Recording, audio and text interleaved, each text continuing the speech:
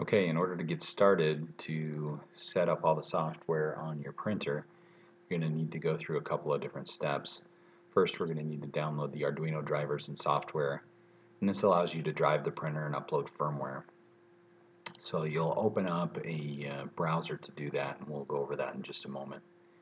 And then the second step will be to download Cura or install another slicing software, and this allows you to slice your model and output that to a G-code file so the printer can read it. So let's start by opening up your browser of your choice and just go to arduino.cc,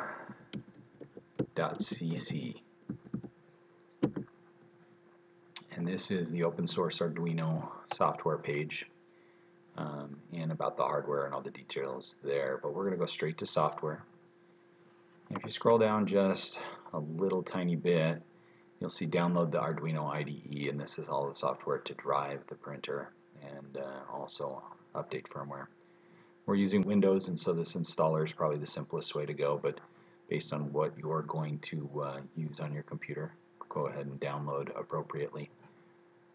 And then you'll get to a page where it says contribute to the Arduino software, and feel free to do that in whatever denomination you'd like. For this video, we're just going to click download, and it will automatically start downloading that file.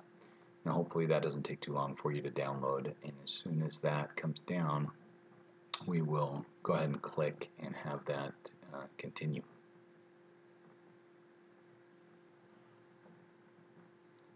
Once that's downloaded, you can go into your downloads and go ahead and find where that software is. We've got it set up to automatically open, so it'll show that. You'll get a warning from Windows if you're installing in Windows. Go ahead and click yes. And that'll begin the installation process. And it takes just a couple of minutes, depending on your system and what antivirus and other software you have, for it to come up and start the installation.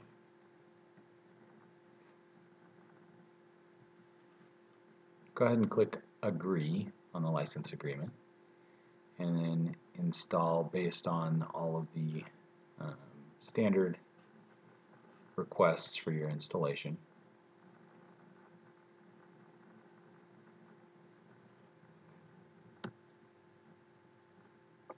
Now once the software is installed, you also need to install the device drivers for your COM ports and printer ports.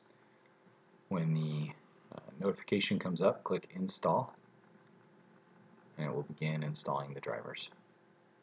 Continue as it goes through to click install on each of the different warnings that you get.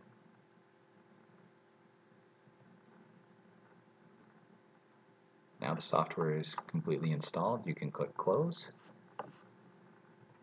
and you should be able to go down to Windows and find Arduino and open that up in preparation for uploading the firmware.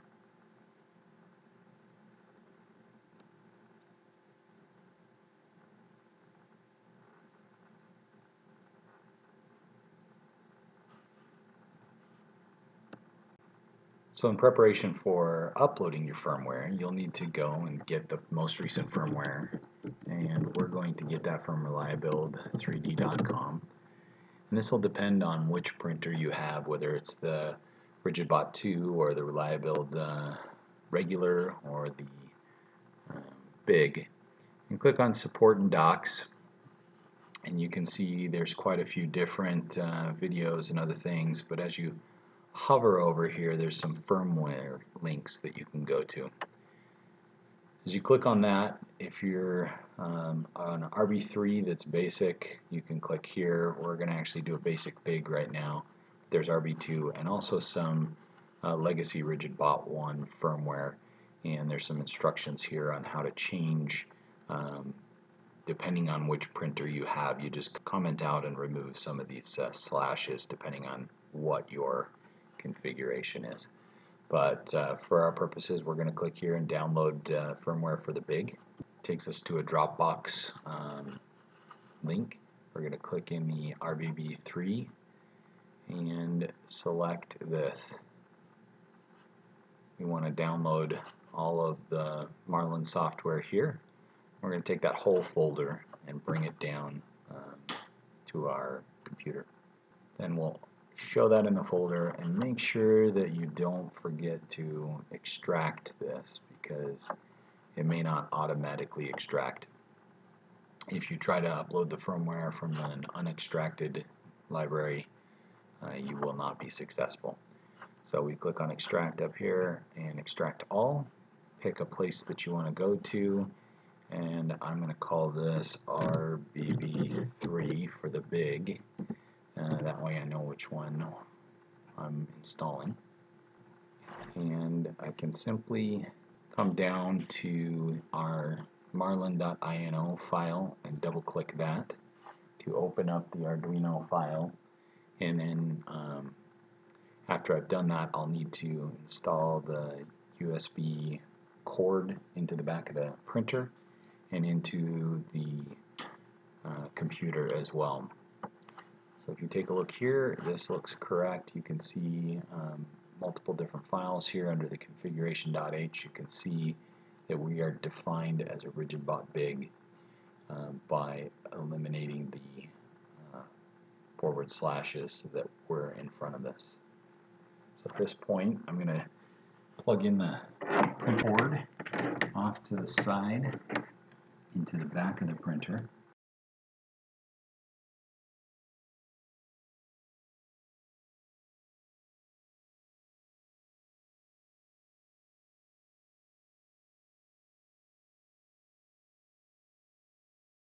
And I am going to turn on the printer, and you should hear the USB be recognized on the computer. As you go up to the tools section, this gives us an opportunity to validate that we have the board correctly selected. You'll need to select the Get Board Info if it's not already been selected. So you come down and you choose Mega 2560. Go back up and make sure that the processor shows that we're at the 2560 as well. So once you have the COM port installed, it will show up, and make sure that you check it and click on it, because it needs to have the check mark next to it. And as long as you have your library open and everything, all you have to do is click on upload. It'll automatically do the verification, which is this check mark, and it will be sending that new firmware to the printer. This can take a couple of minutes, but as we watch that, you'll see that it's compiling the sketch down here, and then it'll switch to uploading. This green bar will tell you all the details of progress in the sense of how far it has completed. And now we're just waiting for it to upload. When it's complete, it will say done uploading, and then the LCD screen on the printer will actually reset and restart. Okay, so now we're done uploading, and we can close out of the Arduino software. One of the things that I recommend at that point is to turn off the printer and then unplug the USB. Okay, now that we have step one done, which is installing the Arduino drivers and software and installing the most recent firmware, we need to make sure that we have a slicer for our model. We're not going to go over model creation. That's covered with the different softwares that are out there, but you can use everything from SolidWorks to SketchUp as long as you have their connection to be able to export STL files. But we're going to assume you have a .stl file, and we're going to go and download Cura. So open up a browser and simply search, and I recommend using Google for this, Cura. And you can go to Cura.com, but we're specifically searching so that we get this connection right here that says versions. You can use just about any version out there, but for most of our software and for some customizability, we prefer version 15.04.6 as of today. We're going to click on that, and you can go ahead and explain what you're using it for, or select I don't want to share this information and simply click download. That'll download and take a minute or two depending on your download speed. Once that's downloaded, we'll need to go ahead and install it. The installation really just consists of taking the defaults and clicking next, as you'll see here in a moment.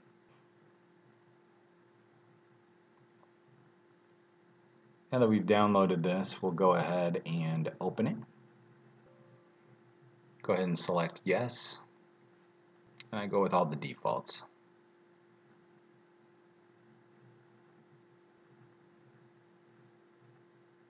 We'll go ahead and start Cura so that we can do the first initial setup. Our first time run wizard comes up. Feel free to select your language as appropriate. And then if you take a look at what kind of machine you have, this first page does not show our settings. So we're going to click Other, and click Next, and it'll take us to the next set. We're based on the RigidBot, and this is simply to set up different settings as well as your build area. So if you have a regular, you're going to need to select RigidBot or RigidBot Big, which is what we've chosen to do today, and simply click Finish. Once that's finished, then you have Cura completely installed, and in order to set up all of your settings and verify the details here, don't try to print with the standard stuff that comes out. We have another video on all those details, and that's print calibration.